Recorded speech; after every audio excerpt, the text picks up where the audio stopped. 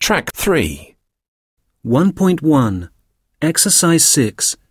Speaker 2. I started working this year, so I'm able to get new clothes more regularly than before, when I had to save up for months. I buy a lot online. My mum thinks I should cut down the amount I spend on clothes, but my image is really important to me. If someone sees me in something once, I don't like to go out in it again. Well, not for a while in any case. I like to wear bright colours, and my makeup's a bit outrageous. I always dress up when I go clubbing. I buy a big range of styles, and I try to keep up with the latest fashions.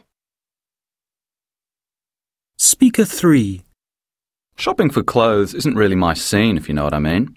I don't really mind what I wear, to tell you the truth. I'm the least fashion-conscious person I know. I suppose, if anything, I favour the casual look. I've got 2 pairs of jeans, and I wear them mostly with a sweatshirt or something. I have got one favourite T-shirt which a girlfriend gave me. It's red and it's got a sort of abstract design printed in navy blue on the back. She said she gave it to me so I'd always stand out in a crowd. Speaker 4. My clothes have to be comfortable, make me feel relaxed as soon as I slip them on. I often put together outfits from stuff I find in street markets. They're less expensive that way. Second-hand clothes can be real bargains, and usually they've hardly been worn. I'll change the look of my clothes quite frequently.